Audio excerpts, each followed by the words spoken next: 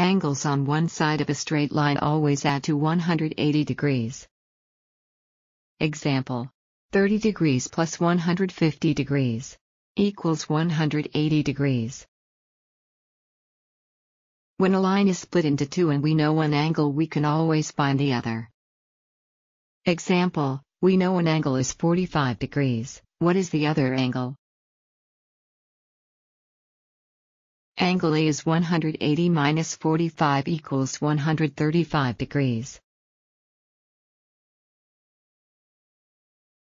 This method can be used for several angles on one side of a straight line.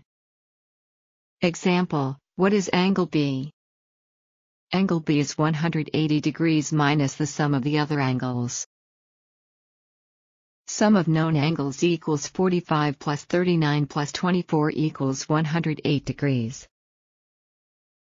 So angle B equals 180 minus 108. So angle B equals 72 degrees.